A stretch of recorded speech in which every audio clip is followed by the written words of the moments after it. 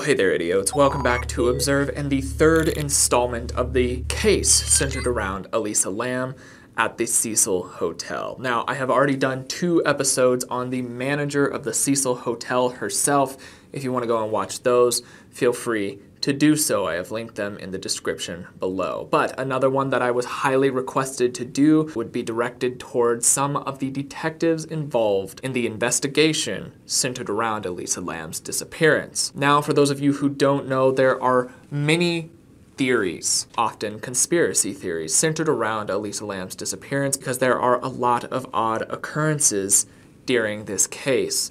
One of the theories is that she was in fact killed by one of the people at the hotel itself, and there was an attempt to cover that up. I addressed that somewhat in the previous 2 videos. Another theory is that perhaps ghosts were involved, which I'm not going to address because I still have yet to find evidence for ghosts, so I'm not going to spend time on this channel. There is another theory that perhaps Elisa Lam was used as a form of homeless population control, and that is largely born out of the idea of a tuberculosis outbreak in the area shortly after her death.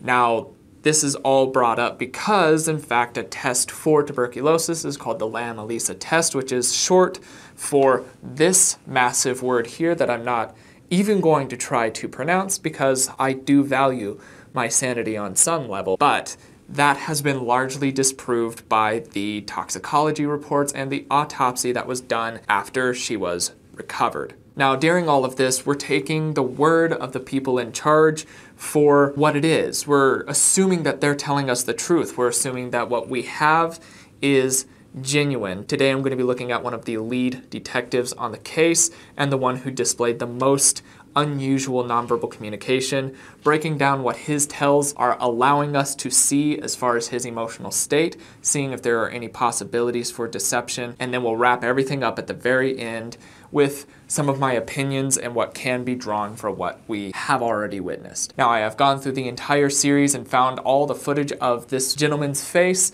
and taken out all of the extra B-roll to see if I could avoid Netflix's copyright system. I have not been having a great streak of luck with copyright, so if you would like to be able to make more videos like this possible, there are a few ways you can do that. You can follow any of the links down in the description below to either purchase merch, to become a patron, or to sign up for Audible. All 3 of those are very, very useful for the channel, and they help support me when large corporations claim all of the revenue from my videos. That's enough talking. Let's roll the intro, and then we'll start on the analysis.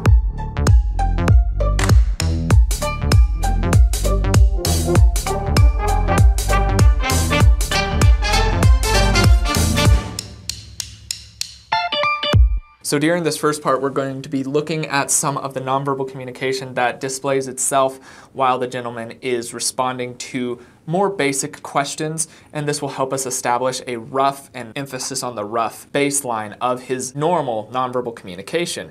This is essential for being able to establish more authentic and accurate tells later on. If you skip this step, it becomes less accurate. Let's watch. My name's Tim Marcia. I was a detective with the Los Angeles Police Department. One morning, we were told that we had picked up a missing persons case. She was a young female from Canada, traveling throughout California by herself, and there was a sense of panic. So something that I want to point out about the general resting state of his face is that his eyes are intense. That is something that we can see is just part of his baseline non-verbally. So intensity of eyes is not going to be a real great tell for us later on because it exists already in a very basic area of the interview. So we have to kind of keep that in mind moving forward. However, beyond that, he's also emoting regularly. You can see his eyebrows move fully, his face moves fully. This leads me to believe that he hasn't had anything like Botox or anything that will freeze his muscles during the interview, which means more or less that I can have a more reliable read on his face as the interview progresses. So there was probably about 18 detectives from Robbery Homicide Division that responded. The employee that had bagged up her belongings said that the room was in disarray, as in messy, but not as in foul play.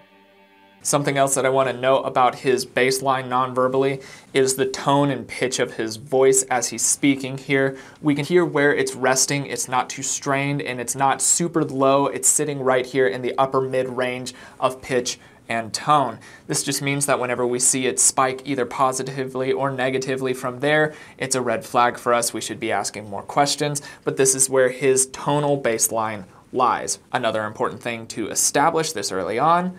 Let's continue. There was no evidence of forced entry into the room. There was no paraphernalia for drugs, but I remember feeling instinctively that this does not feel like it's going to end well.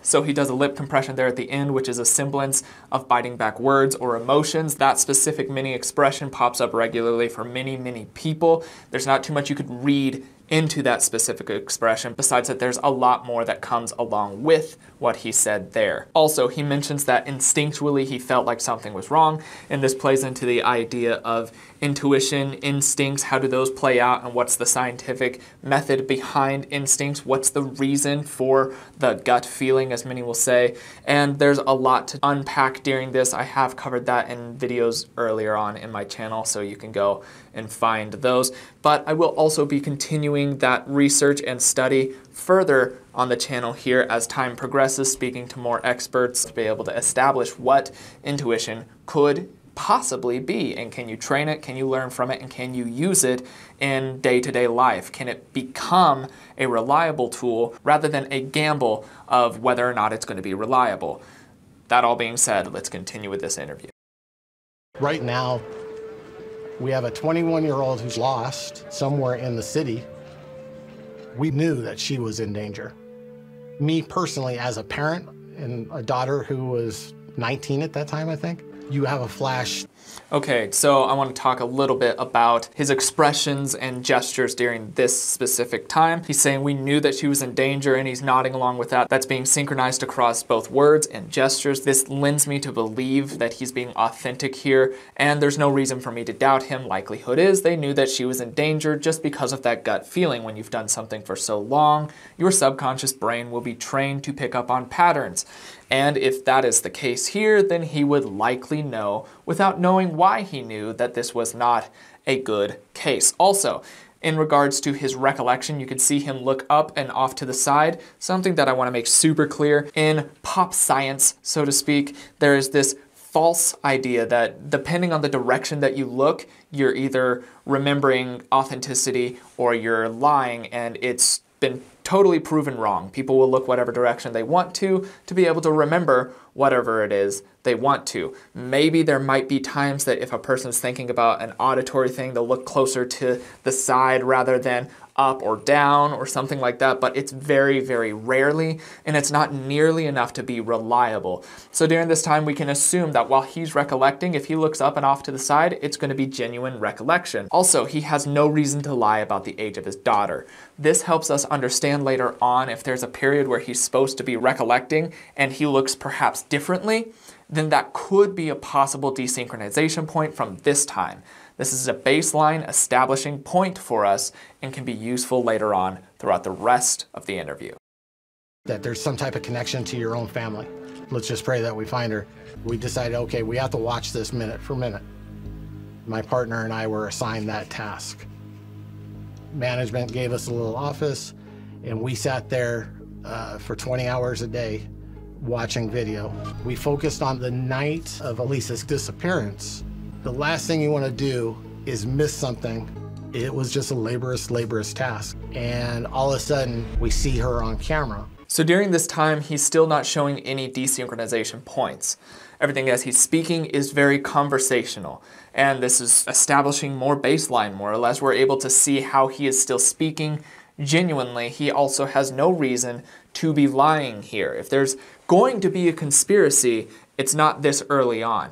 Also, another interesting thing is that he indeed is asking all of the right questions and going through all of the correct processes. And that's good to see. That means that he is a good detective and he's doing his job well. He hasn't shown any areas of wanting to skim over them because he sees them as unimportant, despite all of it being quite important. So that's just good to see that he is in fact an authentically good detective doing his job well.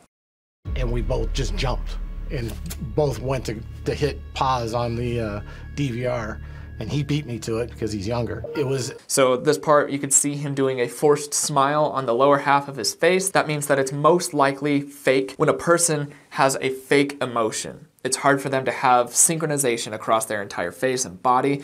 And that comes out in a smile reaching only the mouth, maybe to the corners of the nose, but never up to the eyes. Or there's a mixture therein, and there's a smile down here, and there's anger or fear or disgust or something along those lines up top. It's this desynchronized concept.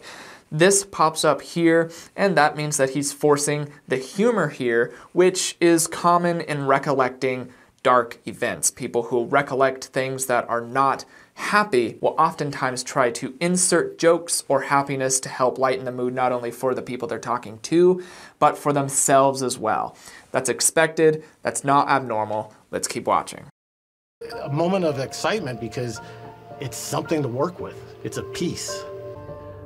But I remember talking to my partner and say, her behavior is unusual. So we sat there and we watched the video several times and then plotted out where she could have gone to try to figure out if she left, when she left, and if she left with somebody. In reviewing all the footage and watching the exiting and entrance,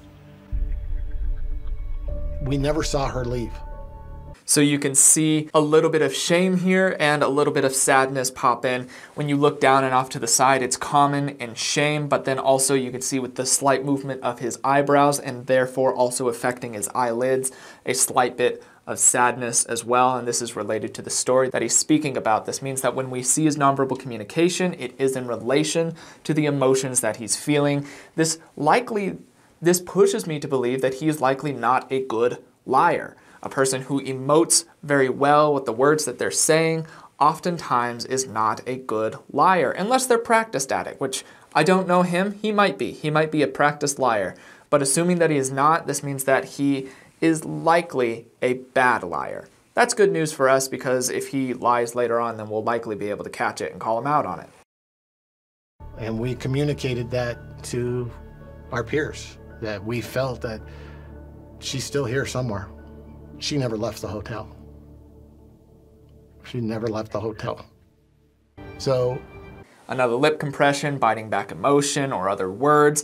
Once again, this is common, and lip compressions are rarely related to positive emotions. Nobody ever has a lip compression centered around, I have so much joy and happiness that I'm going to try to bite it back. It's almost always centered around a negative emotion. So whether that's sadness or whether that's frustration or whether that's anger, it's not possible to tell from the lip compression itself, but judging off of the rest of his face, I would lend it towards sadness and frustration. And those also make sense in the context of the interview itself. If she never left, then where could she be? Or who within the hotel could be a potential suspect? Who could have either hurt Elisa or has her under their control? It was decided that we would call out. That's an interesting facet that he just had there. Who either hurt Elisa or, and then he looks off to the side, does an eye block and says, had her under her control. This doesn't mean anything in and of itself, but it is a red flag. This is a burst. This is a positive spike in his baseline that doesn't show up earlier where he's talking about more casual things. If I were in the privileged spot of being the interviewer here, I would have asked more about why he said specifically that. Why did you say had her under their control? Why are those the words that you chose? And eventually we would be able to chip away at the truth. So there's not enough for us to know from it here, but it is absolutely a red flag. Maybe it'll pop up later on and help us understand why he referred to it the way he did.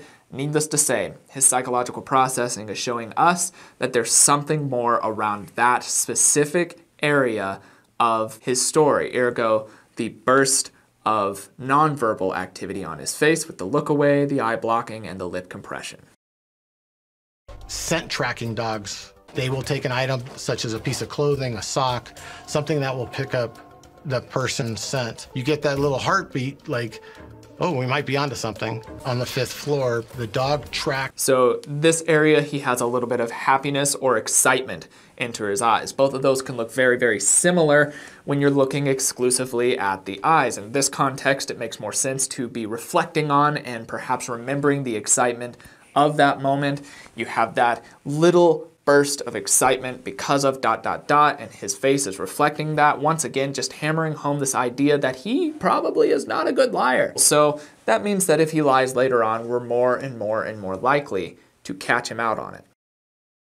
In a westbound direction towards a big window that looks out from the hallway onto the street. And outside the window, there is a fire escape. By that time, everybody was on overtime, probably going into 14 to 16-hour day. A team of detectives with canines was assigned to search the roof. So they called in LAPD Air Support Division, and they had them illuminate the top of the hotel using their night sun. And okay, so during this time, his pitch and tone is also staying constant. There's no inflections or dropping of pitch or anything centered around possible deceit or at least change of emotion that could point us in the direction of possible deceit. All throughout this, he is simply recounting events as they happened. And during this instance, I would actually believe him. I don't see any tells of inauthenticity. He's not lying as far as I can tell. There's not even points of desynchronization that would point me in that direction. Let's continue watching. They searched up there for Elisa and or evidence and didn't find anything. It had gotten late in the evening. So during this time, he has a prolonged blink, a lip compression, and then he also shakes his head no. Now that specific cluster is sort of contradictory on certain levels, and then it also makes sense on other levels. So on certain levels, the eye block and the lip compression imply that he's blocking himself from the thought, in this case, of what he's talking about. But then the head shake is synchronized with what he was saying. So my question would be, why would it be possibly desynchronized there? And the actual answer is that it's not. The fact of the matter is that blocking gestures and lip compressions are simply biting back words and separation from a negative connotation. And in this case, he knows that they missed something in that area. He knows that when they went up to the roof the first time, he missed the body. So while he's recollecting it, he will show signs of either shame or frustration or a desire to block himself from that moment because he knows that everybody failed on that front. There was a body up there and they were so close and they missed it. So biting back negative emotions and then also eye blocking during that time with the head shake is synchronized. This is where you have to be able to understand the entirety of the interview in context rather than just looking at one small little facet at a time. So in the context, this makes sense, but out of context, it could be seen as a red flag. It was close to 10 p.m. at night, and it was decided that the following day we would regroup, but the following morning after the search, the LAPD went on TAC alert because a different investigation came into play. Christopher Dorner was a former Los Angeles police officer. LAPD was under attack by one of their own. A blink and look away there, that shows negative emotions centered around that specific name, which makes sense. He probably didn't like the person from the LAPD going and killing people in the LAPD. That would have some negative connotations, so that specific little tiny spike in his baseline makes sense. So the next morning, it was decided that the two lead investigators with myself and my partner would stay on the Elisa Lam case while everybody else, their primary responsibility was the Dorner investigation, which was a higher priority. So we went from... Another lip compression there, likelihood is he was frustrated by that. It's never fun to be in charge of something and then have all of the support removed. And it was a large team and then suddenly it's just this little tiny squad of people trying to solve this missing person's case. So he probably had some negative emotions centered around that, frustration, disappointment, so on and so forth. But he also used very formal language during that. It's a higher priority, blah, blah, blah. That means that he knew why they did what they did, but he didn't like why it had to happen. And it also strikes me as odd. I want to make sure that you know this is my opinion area here. It strikes me as odd that right when they're trying to make headway on this case, something else pops up that it erases their support, their ability to do it well. That would be a frustration, and it is odd just in timeline period here. And there are many odd things about this case. This is simply one of them, that a large team that was in charge of investigating it was suddenly diverted elsewhere. This is just my opinion. There's nothing that really backs this up. I just find it as odd. About 18 detectives down to 4. And that changed the dynamics of our investigation. And since there was no information that was developed out of the canvas, now we're back to square one. We need the public's help to put more eyes out on the street. The last footage that we had of Elisa before her disappearance was the footage we found of her inside the elevator. So it was decided that we would release the video. So he has a cringe expression, release, and then the corners of his mouth pulled downward. This is also a mini expression of fear. It's showing that he doesn't appreciate that decision. There's a negative connotation to that, and he's about to explain why, but speaking non-verbally, we can already see that he regrets it. Ergo, the mini expression of fear on the lower half of his face. He did, quote unquote, an oopsie there. We owe it to the family to find her. We don't have the resources. It was a no-brainer, so we put it out. Another look down of shame and eye blocking during this. He's not happy with this decision to put it out into the public. He's shown fear, he's shown blocking, and he's shown shame, all centered around this. Chances are, if he could go back and do it again, he would not have released it to the public. Let's see why. That's where the case starts to go askew. At this point of the investigation, a little bit of contempt slips into his face, and that small lopsided smile, that's where the case begins to go askew. And herein we have the truth. He regrets releasing it to the public because then it goes askew. After we've released the video, it just blew up in the media because her behavior on the elevator was unusual. When we first watched it, my partner and I were just sitting there staring at it. At one point, I remember talking to my partner and say, how many buttons did she push? And he goes, I think she punched a bunch of them. And all of a sudden it's like, oh wow, this is interesting. In talking to the hotel, her behavior was somewhat unusual over a period of a few days, whether it's drugs or if there's something else going on. We all felt that. So that's an important part, or if there's something else going on, and he doesn't do anything that would indicate deception. He doesn't do any blocking gestures. His pitch does increase slightly though. That's important to note, that his pitch does increase there, but that also flows in cadence with his words. It's far from enough to be incriminating towards deception, and oftentimes during these sorts of reads, there isn't enough to be incriminating towards deception. There is so much that goes into an accurate nonverbal read that the person who is doing the reading should have some power over the questions being asked. Because when you see a spike, like I saw earlier, there was a spike and I would have asked more questions, it should be the job of the nonverbal analyst to be like, hey, we need to ask more questions there, or I'm going to ask more questions there. I don't get that privilege here. So there's never going to be enough. And I know that there are a lot of people that are on the internet that say that there's always going to be enough, and there's just not. There's really just not. The science of nonverbal communication reading is still so new and so unknown due to the fact that we still just don't know the human mind. We can't figure it out. So until we can figure that out, we're never going to know what the human mind is displaying non-verbally. Maybe eventually, with tools like AI or a lot more research or scientific discovery in relation to the human mind, that might open those doors. But for now, we are still quite limited in regards to deciphering deception. Emotion, we can decipher pretty well. Deception, it's a little bit more muddy. Now we're looking for somebody in a state of mind that could render her more vulnerable to someone taking advantage of her. So our level of concern starts going up. This is good for his character. He has a little bit of disgust when talking about somebody taking advantage of her. You can see that in the action around the corners of his nose. That is an indicator of disgust. It's a little micro/mini expression. We had no idea how long Elisa had been in the tank. At that point, we're all looking at each other like, okay, how and when did she end up here? You know, it's not making sense. More disgust and a lip compression. He's angry and disgusted, centered around this specific question. This can be pointed outward at whoever did this or how it could have been caused, and it could also be pointed inward at not catching it earlier. Regardless, we see that emotion. We understand what he's feeling during this time.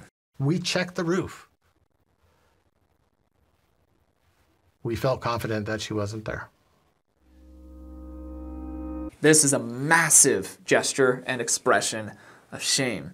He shows his frustration with a heightened level of pitch and tension in his tone. We check the roof, and then he starts using lip compressions again, head shakes, and then he looks down in this massive expression and gesture of shame.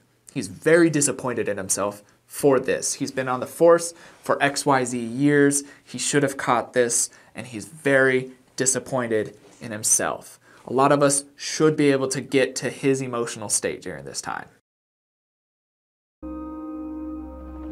Whenever you have a situation, sadness in his eyebrows and eyelids as well as the corners of his mouth being pulled downwards, he's ashamed and he's frustrated and he's saddened by that entire incident. Understandably so. like this, we investigate the case as a homicide until it's not. When Elisa Lam was found, she was naked. Clothing was found at the bottom of the tank. At that time, because we had no idea why she ended up in the water tank, her body becomes a piece of evidence.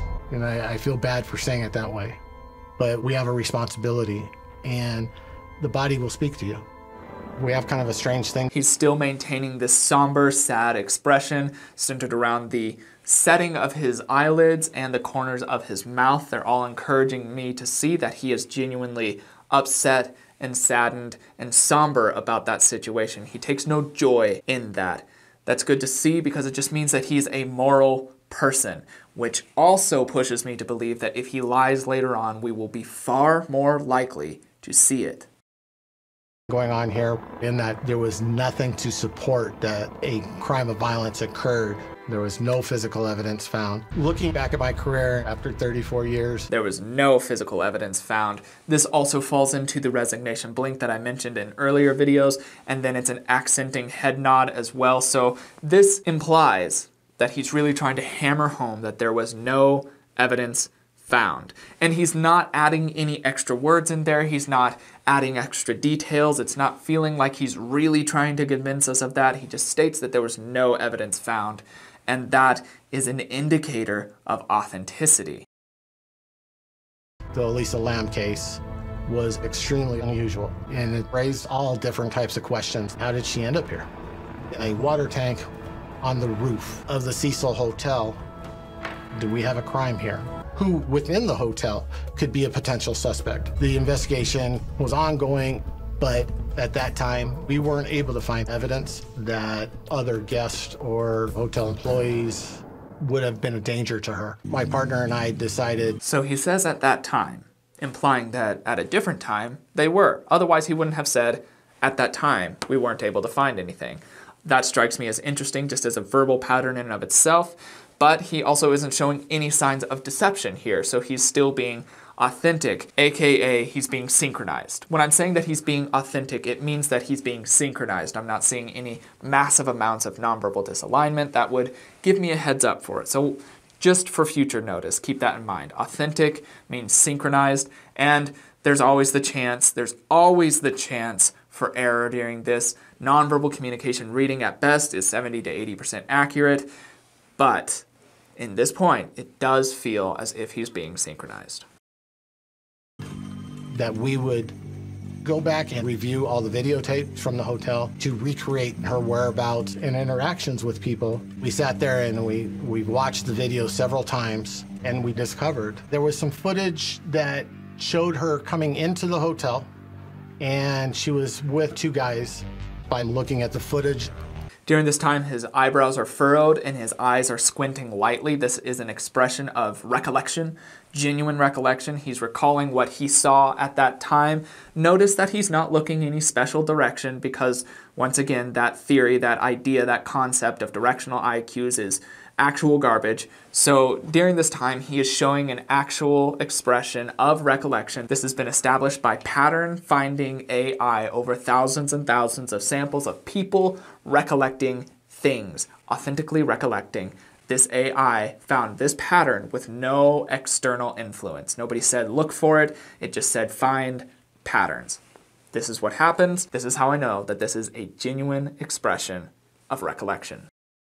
We were able to conclusively verify an exchange of a box that one of the males was carrying. Elisa takes control of the box, and then she continues on into the hotel with the box, and the two males turn around and leave, which was an interesting development because did she know these people?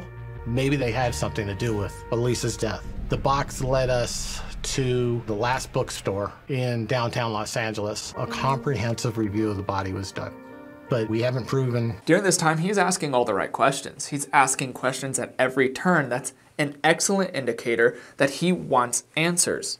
He's not just trying to divert or dodge or avoid any subjects. Everything that comes up, he's asking questions about. That's good news. That's what we would hope to see in an investigator, is somebody who's thorough, who asks all the questions and never settles. He always asks why, what, who, when, and where, and he tries to find the answer for it. That's good news. So far, we have a seemingly honorable, hardworking, authentic investigator who will not take "I don't know" for an answer. That's good. If she had been killed or rendered unconscious at another location, even though she was light, to carry a body up a steep ladder without damaging the body, it's not possible. I remember some bizarre... That incredulous expression there is accurate.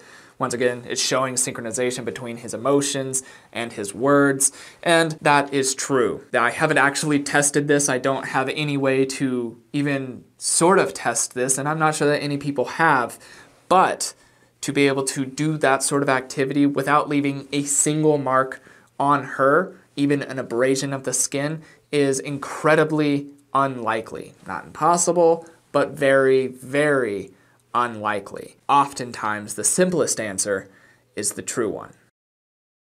Our thing where the web sleuths were trying to connect Elisa's case to some singer in Mexico, but all I can say is that he's not involved. I can understand how the web sleuths were... I don't know why he chooses that wording. Again, all I can say is that he's not involved, and that is just interesting to me.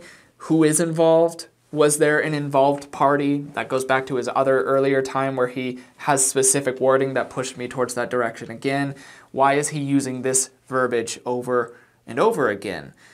It's interesting to me. Is it evidence? No, but there are now two instances of odd verbal patterns that push me into yet more questions. Trying to do the right things for the right reasons, just like we are. You get addicted to it, the challenge of putting pieces together, the excitement of being on the chase. But in this case... Once again, a smile, but not reaching his eyes. This isn't an expression of genuine mirth. He's not having a joking time about this, but he still feels the need to put out a smile in regards to the excitement or similar emotions centered around that, but not enough for inauthenticity or authenticity. They were getting further and further away from the evidence. In the early stages of the investigation, when talking to the family, it wasn't divulged how serious her mental health was. As time went by, a little bit of action around the corner of his nose again, which is an indicator of disgust. He was likely pretty frustrated by the withholding of information centered around her mental condition during this time, because that's very important information and would have helped the case immensely before. To have it come out this late in the actual investigation would be very frustrating, and he likely had either contempt or frustration or anger centered around that, showing itself in a mini expression of disgust. We learned from Elisa's sister that Elisa had a history of not taking her medication, and several times previously that had caused her to have some type of mental breakdown. Now, some people still feel that there's some type of conspiracy to cut out portions of the video to protect the identity of the killer. I can't give a concrete answer on if our media relations or if the independent media outlets actually edited it for one reason or another. But I do know that any changes to the video weren't made by anybody at the hotel. The evidence is going to speak for itself. So he's not saying I can't give a concrete answer on whether or not the video was edited, but he can give a concrete answer that nobody at the hotel edited it. And I didn't hear any fluctuation in his tone or pitch because it was audio during that time. It's hard to be able to read his face, but from what I can hear, he's not telling a lie here. Also, since he seems to be a fairly moral, upstanding guy who is very synchronized with his emotions to words side of things, it's likely that his lies would stick out to us much more prevalently, but I didn't hear that there, and from what I could see, I didn't see that there, but he also didn't deny that it was edited. He just said that the hotel people couldn't have edited it. And there was nothing suspicious about the actual original hard drive video, which we have in our custody. And the only thing that I find interesting during this part is that his eyes are much wider than usual. They're straying from his baseline. This is a very intense expression that he has on his face, and it does raise a red flag to me. Why are his eyes so wide here? And why does he hold such steady gaze during this part, where in other areas he would look down or around or to the side or whatnot much differently than this? And that does raise questions in my mind. Am I able to pursue those questions? No, I can't. I would love to, but I can't. But I do have them. I do have them here, so I understand if you do as well. She was in there, just missed her. Sucks.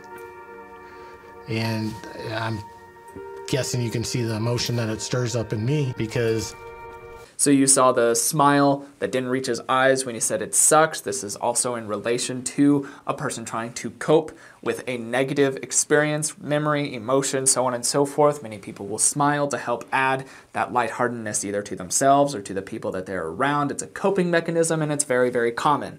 But then after that, you could see the actual expression of somberness, sadness, regret perhaps seeping into his face with lip compressions, downward pulling of the corners of his mouth, the relaxed setting of his eyelids, and the positioning of his eyebrows. They all do say, I regret and I am sad. That makes sense. It's still synchronized. Regardless of what happened here, he regrets what happened. You don't forget. And in this case, we figured out what happened, but the answer hurt. So it's unfortunate that some people think there's a conspiracy, but there's not.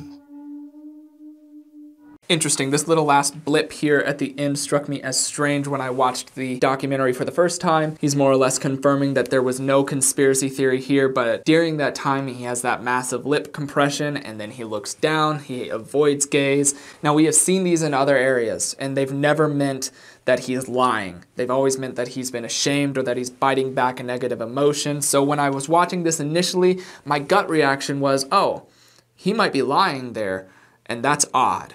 And it trails off there, and I was very unsatisfied by that. But after going back through and doing research and establishing a baseline as I should, and instead of just going with my initial gut reaction, I do feel that he is being genuine here as well. And what we see is still biting back of the negative emotions and the shame that goes along with a case like this. I still have questions, and I'm sure you still have questions as well.